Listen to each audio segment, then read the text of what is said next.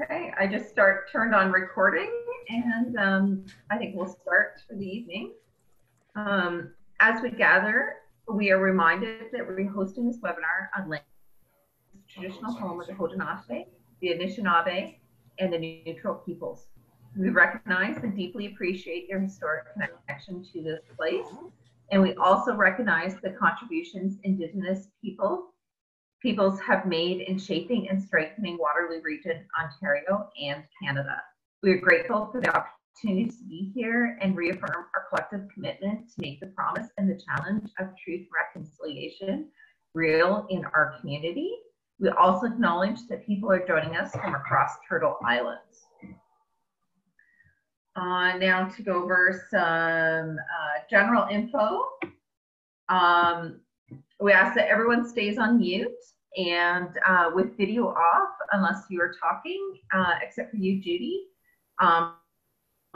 Background noises can be amplified with online communication, and having less videos sort of helps with some of the lagginess. We are posting this to YouTube, and let us know by email if you'll have a problem with that. And Matt, Stacy, and I are volunteers helping things out. You can either message, if you have a question, please message either Matt's or myself in a brief summary of the question, and we'll let you know and turn the mic over to you.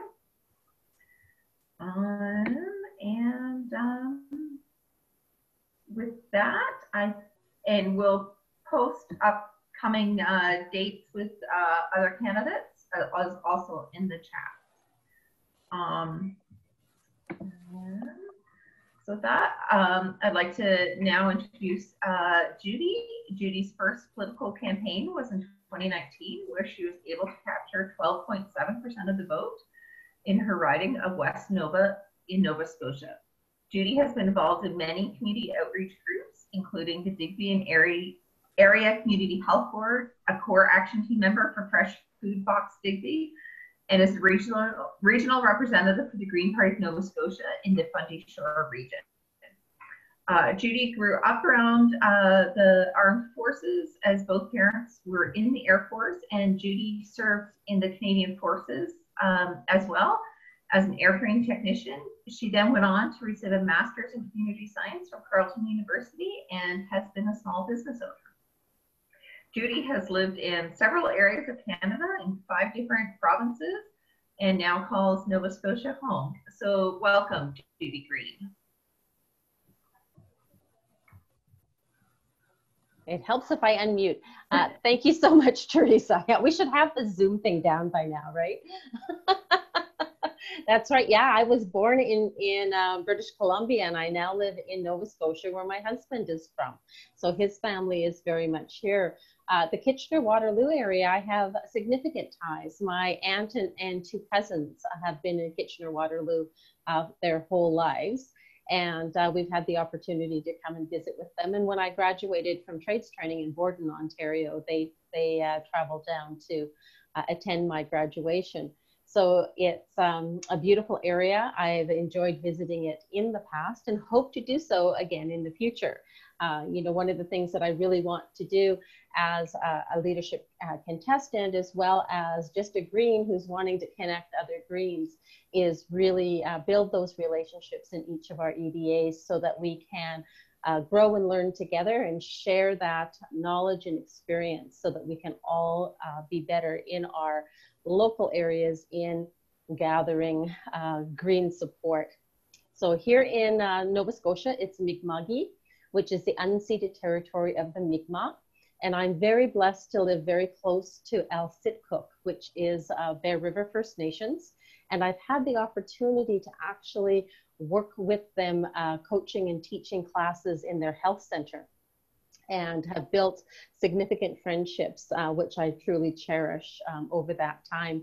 Had the opportunity to work with them on the missing and murdered Indigenous women. And we do outreach as a multicultural group that is led by Bear River First Nations, doing something called the Break the Chain Dance, which is really started with Eve Eisner, but it's been specialized to have an Indigenous perspective and used for the missing and murdered Indigenous women. And on the other side of me, Annapolis Royal, our mayor, Bill McDonald, he actually worked on the commission for missing and murdered Indigenous women and children. And we had the opportunity to do a blanket exercise in that community to help us understand what the reality and the real history of First Nations has been across Canada. So there's been a lot of amazing opportunities here in Nova Scotia.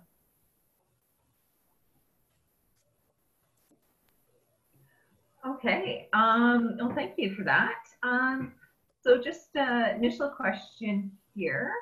What about the Green Party speaks to you? Mm-hmm. Well, it really surprised me because anyone who knows me would think, politics, Judy? I don't think so. Because there's been more about politics that I don't like, the traditional way of doing politics, than there has been that I do like. You know, my son was 8 years old, I had 2 years of him having been diagnosed with attention deficit disorder, and he was better behaved than the MPs I saw interacting on question period on the television. So I really didn't have a lot of faith in the way politics happens. There's this 4-year window, and from the outsider's viewpoint, that policy churn that happens when we bounce back and forth between red and blue federally just didn't seem to be getting us anywhere.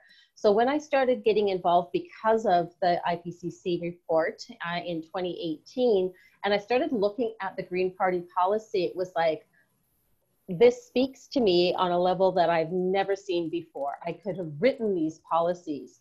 And so when I ran, it was really easy to run as a candidate, because if I didn't know the details of a policy, I knew the guiding principles, and my instincts were right in alignment with what our policy was. So that really surprised me on a level that that could exist in politics. And I actually had planned on working on someone else's campaign, but that someone else never materialized. And so I ended up stepping forward, and I'm sure there's lots of people across Canada who've had the same experience.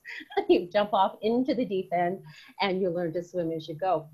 But you know, I really love that our policies have those core principles that guide them. I think that that is one of the things that's so unique for the Green Party.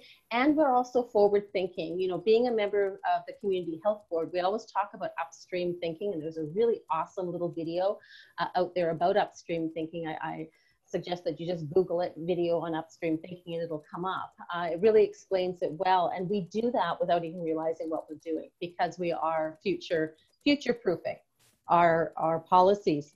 And that is something that you don't see in the other parties, because I really think we have strong solutions to the problems that face Canadians.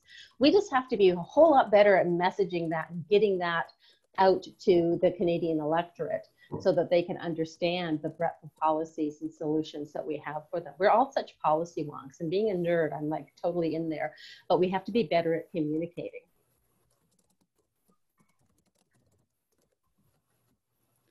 Maybe just a quick question. Do you have an idea for a strategy on better communication? How to Absolutely. Get the word out?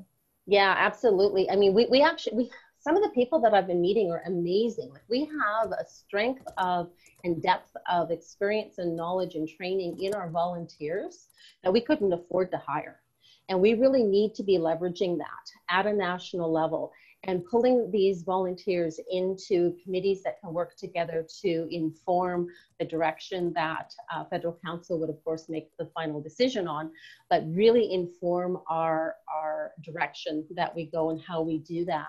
We have to also be have that really focused training. We need to be, or message, then we need to be looking at it and rolling out resources that can then be customized in each of the ridings, because we have this general overarching vision for the country, but each of us in our ridings have to be able to communicate that to our people on the ground, to our electorate, in a way that speaks to them. And coming from a business background, I know that if I want somebody to take a course that I'm teaching or buy something that I have for them, that has to solve a problem that they have.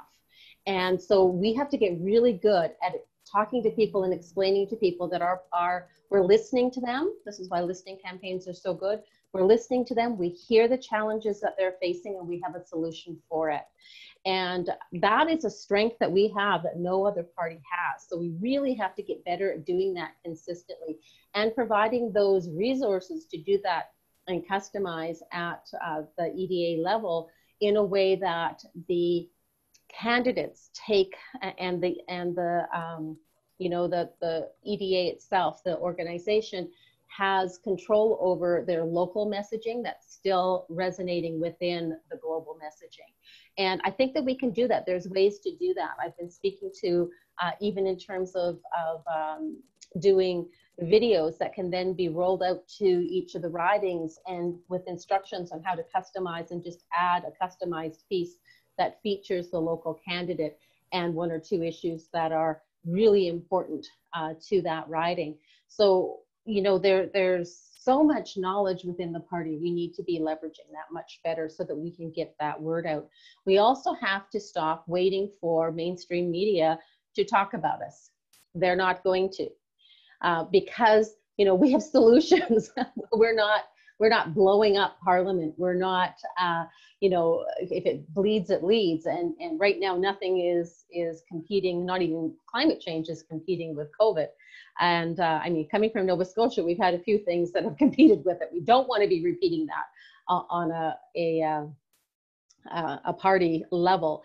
So we have to really look at leveraging social media, really working with alternative media sources to actually create our own media and use our membership in order to disseminate that media across social media platforms. So provide the materials and the instructions on how to do that.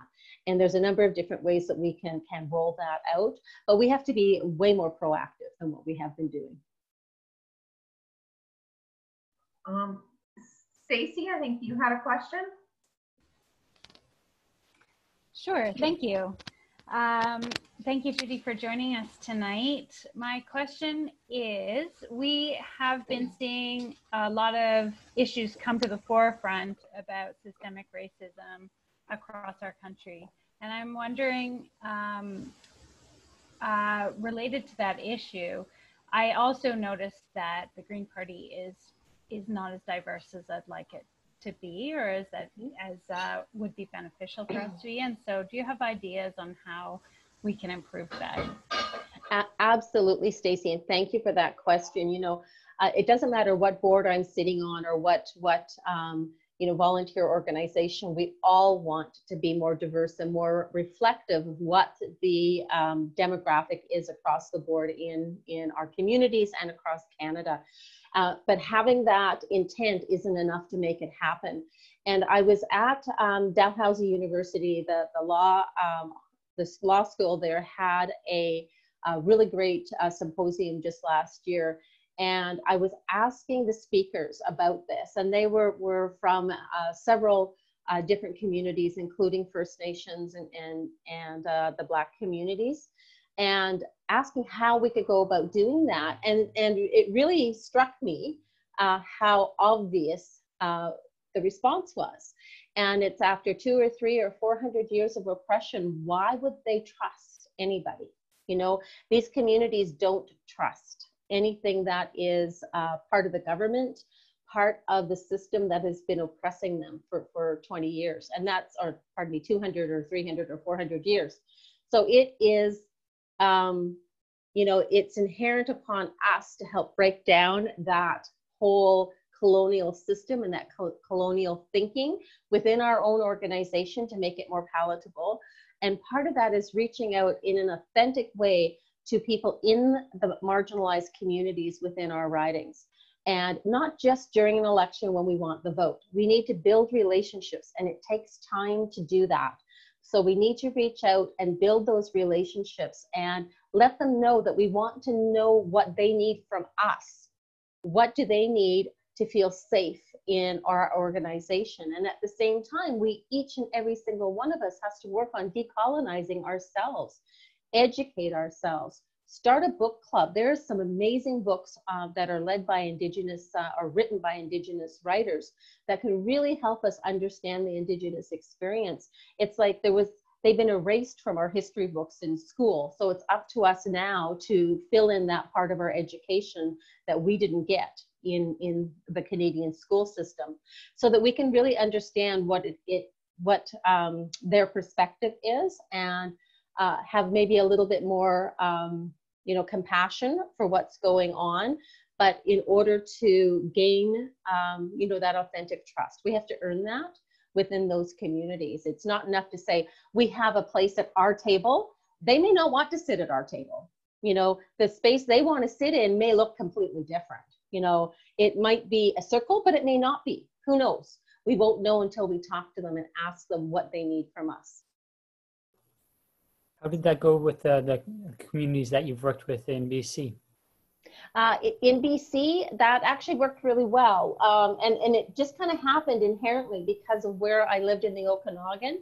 We were just part of the different communities. Now, there's no Black community where I grew up. I really wasn't exposed to a Black community until I was working in Halifax at the post office of all places, and started to become more involved with the Black community there. And there's a huge history of oppression in Halifax. One of the bridges, the McKay Bridge, caused Africville to be completely obliterated. One of the other things that I learned when I moved to Halifax is that the largest pre-nuclear explosion that ever happened was the Halifax explosion. Didn't know anything about it, learned all things about it, and only this year did I discover that an entire First Nations community was wiped out by that explosion. That wasn't included in anything that I had read about the explosion up to then. So we have really obliterated First Nations and the Blacks and people of color from our history books, and that has to stop for us to be able to understand what their collective experiences are, and that these experiences are ongoing. This isn't what happened 200 years ago, 300 years ago. And if I hear one more person saying, well, they just have to get over it, I'm going to smack someone, truly. Because it's still happening, and our eyes have to be open and be able to stand up and say, that's not cool. I mean, look what happened on the prairies when we had our regional debate on the prairies, and we had the Zoom bombers saying absolutely horrendous racist and things. Like it still happens absolutely every day. Can you imagine living your life where that's happened so often that you're on guard against that in everything you do? That's going to make you a whole lot less trustful of people who aren't living in your community. So just, living with compassion and looking at things from other people's perspectives. And that's really, I've been very fortunate to have been raised that way, but haven't always lived in communities where I could exercise that, but I have definitely done so when that opportunity arose. Max, I think you have another question. Yeah, David Weber asked this one, and pardon me, I don't have the, I didn't do my research, but he asked, your military experience likely has allowed you to be more involved in educational experiences that would shape your worldview and positions on international policy. So how do you view Canada's international policies, and in what way do you feel that they need improvements? Okay, awesome. And that's a great question. And it's quite interesting because when I was in the military, it was during the height of our peacekeeping. And that really, even people who are, my son included, who are serving now, feel much more comfortable with the role of peacekeeping than the role of aggressor, which is the role that we've been put in most recent years, often because of our allyship with different countries. And so we really need to relook at those relationships. And what I'd like to do is, just like we have guiding principles for everything that we do as the Green Party, I think our international policy needs to be based on basic human rights. And that when we go into a country, it's to provide basic human rights and support for the people on the ground, not the reigning or governing body. So there's a big difference between the civilians on the ground that are most impacted by by conflict and the government of the day that is making these decisions. So we really have to look at it on basic human rights. And that takes it further, so that when we are choosing to trade with a certain country, that perhaps we should not be trading with them if they don't have a level that we determine, a level of basic human rights. You know, we get a lot, Canada gets a lot of criticism over our friends and family discount that we give to countries like China or, you know, in the Middle East there. Gee, totally lost the ones that we send military vehicles to who haven't been paying us. You know, we really have to look, Saudi Arabia, there it goes. Sometimes the words wander off, they do come back. So Saudi Arabia. So, you know, truly, we're being hypocritical if we say we're supporting basic human rights, and yet we are complicit in actions of that are against basic human rights when we are selling equipment that's now being used against civilians in Yemen. You know, we have to be authentic and true to ourselves as Canadians, and certainly we need to do that within the party as well. You know, the Green Party gets called hypocrites a lot for driving a vehicle or flying a plane, because that's the only option that we have within the current system while we're changing it. However, there are things that we say, but then we don't do. So we have to be really careful about being hypocritical when we don't have to be, or we shouldn't be. And that goes for Canada as well. And I think part of that really bit us and stopped us from having success on the Security Council this year. And another thing with policy, what I'd really like to see is that when we decide that sanctions or some action needs to be taken because of the circumstances in a certain country. So for instance, the annexation in Palestine. Well, you know, there's annexations that go on in other countries as well, including Tibet. So if we decide on a course of action for one country that's behaved in that manner, then we need to be applying those sanctions or those decisions equitably to other countries that are also engaged in those same oppressive behaviors. And I'll finish a little bit more because you asked about the military aspect. I really do see us needing a military, because we do need to be able to protect ourselves from others around the world who don't want to be as peaceful as we do. The reality is that if we didn't, we'd have to rely very much on our close allies, which kind of changes with the wind in terms of how we would feel about that. But really, we have to look at what we're asking our military to do. We're asking our military more and more to be reacting and providing support both in country and around the world for increased extreme weather events, for search and rescue, for going into seniors care homes during a pandemic, and make sure that they're equipped to do things such as that. You know, I'm right close here to Greenwood, Nova Scotia, which my husband was stationed at. And we lived there while I was doing my undergrad in computer science at Acadia University. And I was speaking to somebody during the last election. He says, yeah, you know, I've been on search and rescue where we had to rescue a float plane from the tundra where the permafrost had thawed and it had sunk. And we did not have the equipment to be able to do that. We had to go to a civilian contractor who had a Sikorsky helicopter that's meant to lift equipment and be able to rescue that plane. So we need to make sure they have the right kind of equipment. I don't see jet fighters being able to help in that circumstance. And I think we really have to rethink what we want our military to do. Simon, you had a question? I do. Thanks, Teresa. Judy, what can the Green Party leader do to engage mainstream settler Canada in meaningful reconciliation with Indigenous people? Mm-hmm. And what does it say about settler Canada that we aren't engaged? You know, I think the big part of it is, there's a couple of parts here. One is education. Settler Canada has one view of history that is not truthful and inclusive. You know, we need to be re-educating all of us, and that means that we have to take responsibility on a personal level to do that, as I talked about earlier. But we also have to be, you know, we have to be looking at the systems that are in place that are inherently supporting a continuation of those atrocities.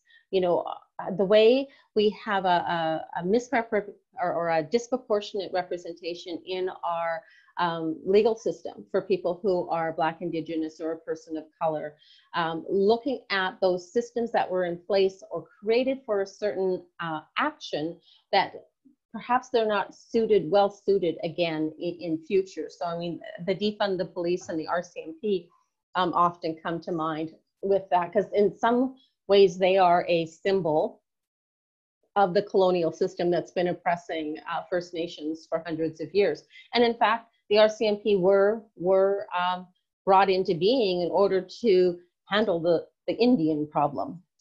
So, you know, we have to look at if they're really serving that purpose any longer. And I have a lot of people in my family who've dedicated their lives to police work, and they're great people, but the systems that are in place are sometimes rewarding behaviors that are not serving us as a population any longer. And with the RCMP especially, and I have a good friend who actually runs a seniors home now, who was RCMP for a very long time. And she said, from the minute that you walk into training, you were told you're elite, that you are the elite, you were above all others. And that in itself is very problematic in trying to work with other police organizations. And we've seen that here in Nova Scotia with the mass shooter that happened recently, that was moving through different areas, and the RCMP were not communicating as they were being moved through. There was no communication because it's very segmented that way. So there's real problems, and we've seen this happen before with Canadian Airborne, where that you know, that culture within that organization had gotten to a point where there was no incremental changes that were going to fix it. And so the Canadian military had to completely disband that organization, and they have built a new one called a Joint Task Force, which does the same sort of, or is called upon to do the same sorts of operations, but doesn't have that culture along with it. So I'm really appreciating some of these conversations around defund the police, because it's in some ways, it's about fund them in different ways and fund the prevention coming from within the communities in order to create communities that are healthier and safer and don't put people in a position where they feel they have no other choice but crime. And we know from the research that this is the case, and that we can do much better. But this is, again, it's a long-term, it's not a 4-year fix, it's a long-term solution that doesn't fit into our current political mindset or the other political parties. So we need to find a way to prioritize and incrementalize the solutions to make that transition in a way where it's not an us versus them. You know, so much of the conversations we get into end up being us versus them, and it isn't polarizing. It's what's in the best interest of Canada. How do we right the wrongs that have been done in the past? How can we correct the mistakes in how we're operating so that we can achieve the future that we all want together?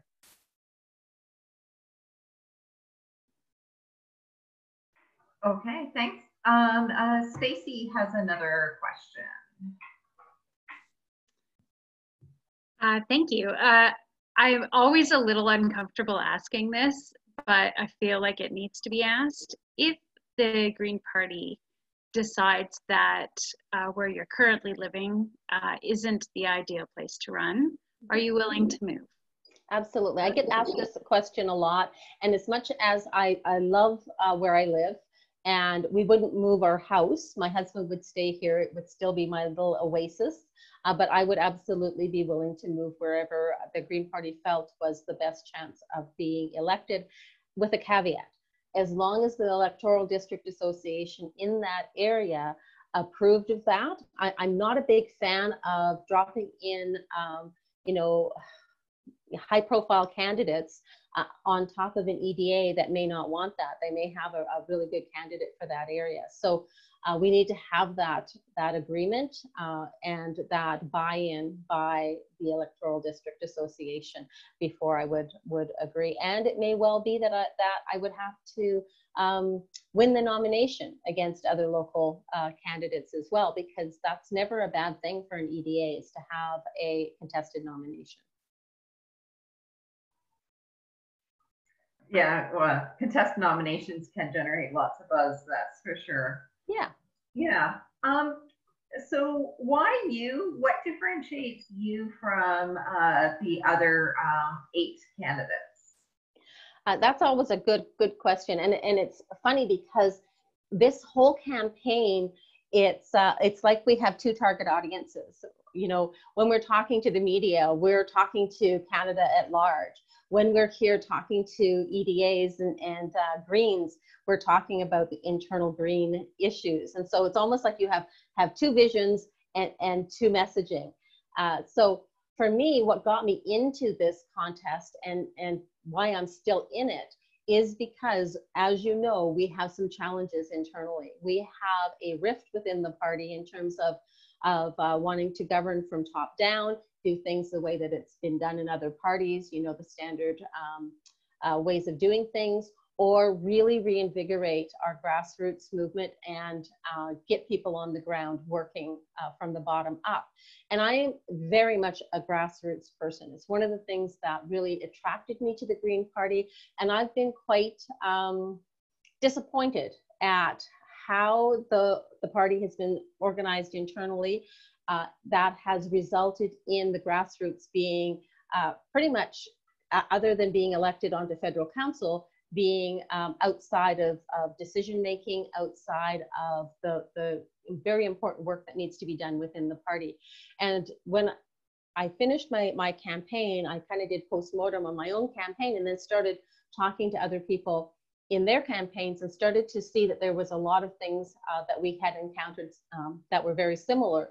One of which was that as a newer EDA, like we started with $36 in the bank account, and the previous candidate who hadn't even read his emails in 4 years. So we had no team on the ground. We started from scratch in those terms. And that was not an uncommon circumstance when I was talking to people across Canada. And I mean, I could go into all sorts of stories that were even worse, more challenging than that. But we have to be, you know, not just showing up for the election and then going away. We need to be supporting our EDAs on the ground, teaching them how to do outreach, be green, just be green in their communities, have fun being green, attract people, and look for ways that they can work with other people in the community. I mean, there's just so many things that can be done, but the structure of the party isn't such that we are allowing that right now. So there needs to be that structure and those processes in place. And that's what my specialty is. It's about really pulling people together. I'm a unifier. I am like consensus. I live and die by consensus. It's about people and getting to know each other, building that trust, building something together. And that takes time. It doesn't happen overnight. It doesn't happen just by saying, this is what we're going to do. So you need to understand that process. And not everybody has that experience. And that's what I wrote my master's thesis on. Being in high tech, that was something that most of my coworkers in Ottawa, working Silicon Valley North, didn't have. And so the master's thesis that I wrote and wrote papers for that were accepted at international conferences, including Java 1 down in San Francisco and Uppsala and Vancouver, and the Frontiers in Education, was all around that, about building those teams and those structures. And so that is something that I have that can really be put to use here for the party. I think all of the candidates are good public speakers. They would all be able to, you know, represent us on a global stage. So there's a lot of things we have in common, and my goal is to get all of us elected. You know, if we get 9 of the contestants elected in the next election, we have our 3, at least 9 of us, and then the 3 who have to get them re-elected, we have official party status with 9 MPs in Parliament, which gives us more time in question period and many other benefits from doing that. And then the next election, we need to be official opposition. So I think that the time is really ripe for us right now with COVID-19 and understanding that organizational structure, understanding where we need to go as a country, looking at processes. Like I really like the donut economic model. Our policies fit into those slots like they were meant to be. It is a really good visual for communicating our policies to the average person, really showing them that we can have a social floor, a foundation that everybody would be raised up to. And then we also have to have an ecological ceiling so that we don't allow growth over the capacity for what our planet can handle. So it's really, really important that we have, you know, somebody who can communicate some of those high level and very detailed theoreticals into to be able to speak to the average person on the door based on what they need and what their what the issues are for them.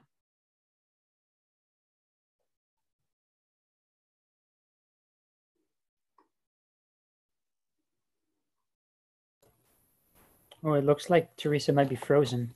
Oh. Thanks, Judy, for the conversation. Absolutely. In the meantime, I've posted some of the dates for the other participants here of the other upcoming Q&A sessions, and we're hoping to organize a debate with all the candidates on September 23rd. That would be wonderful. Mm-hmm. Then, excellent. Well, you know, all of us, all of the candidates are looking for the second round of nominations. We have 150 that we're collecting. And of course, we're all looking for donations to keep us in the race. You know, if you liked what you've heard tonight, reach out to me at my website, www.judygreen.com, and join the newsletter. We've got room on our campaign team if you'd like to practice some of your campaigning skills to be ready for the next local election. And of course, donations. And I would like to challenge everybody in your EBA to go out and commit to talking to 4 people that you know to joining the Green Party. So it could be somebody who worked as a volunteer but isn't a party member. Get them to put their $10 donation in so that they can vote, reminding them that students as young as 14 years old can be Green Party members and be able to vote for the leader in September. I like that. Challenge accepted. Excellent. Does anyone else have any last questions for Judy or anything else that they'd like to say?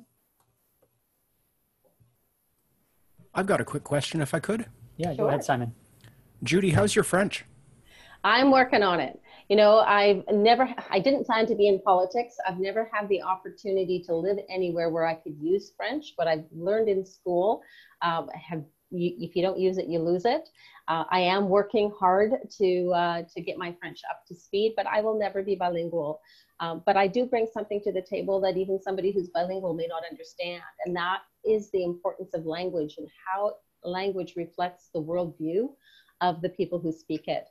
It's really made clear to me when I have friends who are language keepers here in El Sitcook, and how learning the words really help you to understand how people view the world. And I'm finding that that's the same with French as well. And here we have Acadian French in Nova Scotia. We have in New Brunswick, we have New Brunswick French and we also have Acadian French in, like there's at least 3 different dialects. Even in my own riding, there's 2 different dialects of Acadian French. So it's not as easy as saying, do you know French?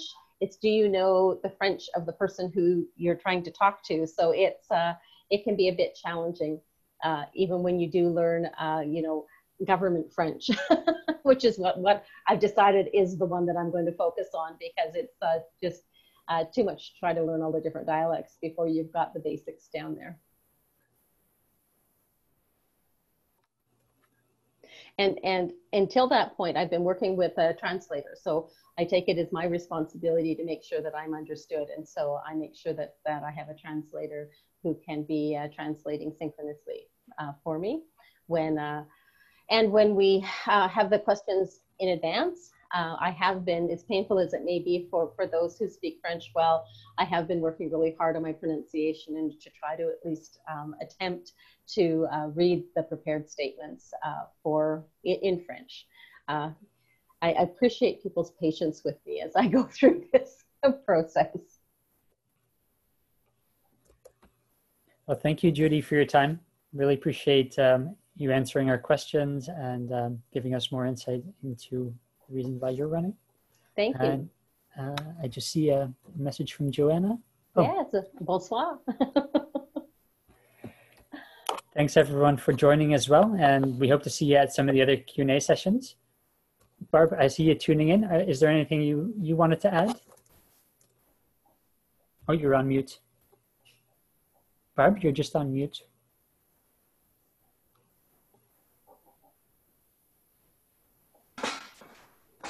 I just took myself, or I just put myself on video. I've been listening.